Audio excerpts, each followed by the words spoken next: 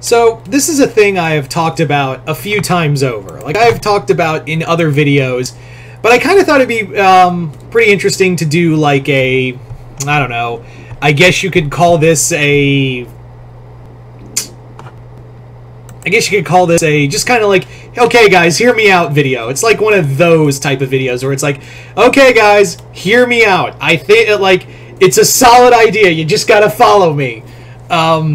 It's like that, you know, it's like that. Anyway. Yeah. So, as you can see from the title, why I think Candyman needs to be in a future Mortal Kombat game, or just Mortal Kombat game in general. We have seen the character of Candyman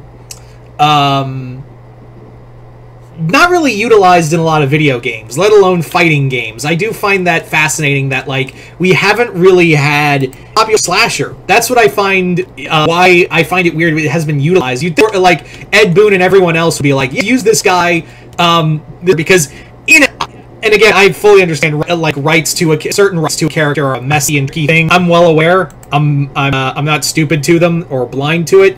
But at the same time, I'm also like, man, this should be easy, right? Like, this should be kind of an easy fix, if I'm not mistaken.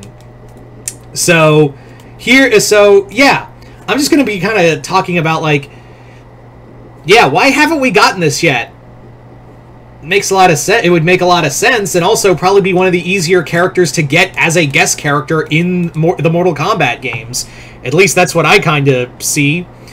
So yeah, I'm just going to be talking about talking about, like, some ideas for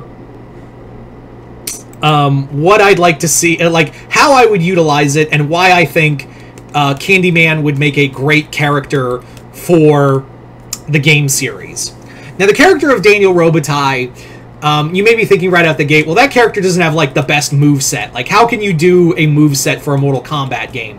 And also, if you're wondering, just sidebar, if you're wondering why I'm thinking of this now, because I saw the new trailer for Mortal Kombat Chaos Reigns, and I saw the fatality for Ghostface, and I think it's really cool. We're doing multiple Ghostface, and it's a more gorier and graphic kill from yeah, it looks like they're doing a more graphic version of it's an homage, more graphic homage to the multiple stabbing in Scream 6, even though that character survived in Scream 6, and this one was like, nah, we're gonna do it again and kill him proper this time.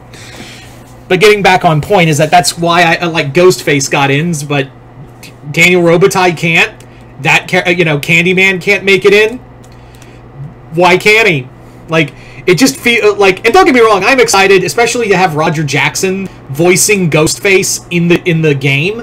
That's the big draw for me, is to actually have Ghostface voice actor voicing the character. I'm pretty sure he's gonna be the first. It's pretty obvious he's gonna be the first guest character for the game too, because again, as we're getting close to the Halloween season, spooky character, all that. Anyway, I'm getting off topic again. I'm sorry. So what would be the Robitaille's moveset? I really do see it as, like, he would be a almost range fighter, I would kind of imagine, you know, using the bees to his advantage, throwing bees at you, grabbing you and throwing a bunch of bees in your face. I could also see bees as a teleport, like he would just go backwards and, like, a bunch of bees just envelop him and the swarm disappears, shows up behind you, gets you with the hook.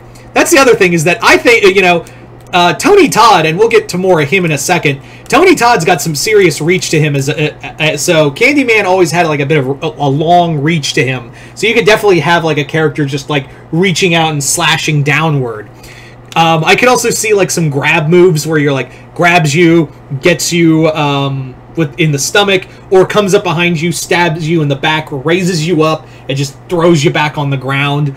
The movesets and the moveset for that character and ideas for it are endless. I also see that, like, you could probably also have him just vanish like a ghost as he does. That could be also the alternate teleport move if you don't want to use the bees. The bees would just be a cool animation for teleport. For fatality, God, could you just imagine, like, the fatality they could do? One I would definitely use as an homage kill, where it was the kill to the psychiatrist in the first movie, where he just plunges his hand up his back and just starts, gets him through the back and just starts pulling the hook up, and blood and viscera is just spurting out. You could even go one step further with having him, like, plunge his hook through the guy's chest, your opponent's chest, hook the bottom of the jaw, rip the jaw out as you're pulling the arm back, and all the guts and, like, the viscera from the mouth just falls everywhere. The other kill you could do is the one that the character himself says, like, "I'll split you from your gullet to your groin."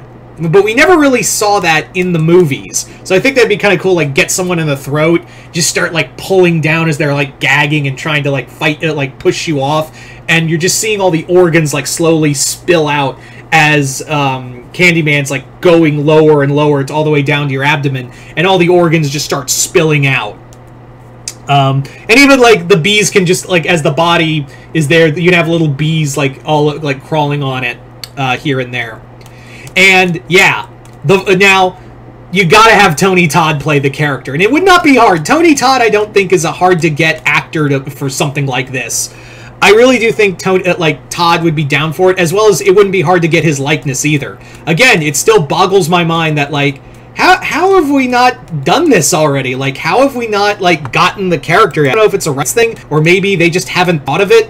But, like, seriously, it's something that needs to be considered in the near future, right? It just feels like something that needs to happen. Yeah.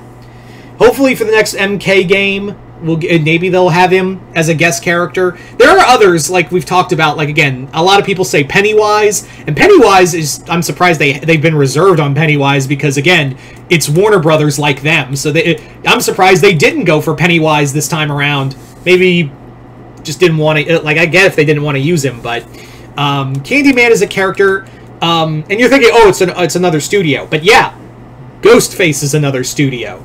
Jason's legal issues are all over the place. Freddy's under Warner Brothers technically, so they got him easy. Alien and Predator were Fox Studios. Ghostface is Paramount. So yeah, just make a call to Universal sometime and be like, hey, can we use one of your killers? Michael? Yes, that'd probably be, honestly, it probably would be Michael. That would they probably go for. But seriously, Candyman, if you want to, since we're using more characters with audio to them, and who's got better audio than Tony Todd, right? Anyway, so you guys tell me in the comments below, what would you want Candyman as a guest character in a future MK game? And if not, what horror character do you want for a future MK horror, MK fighting game?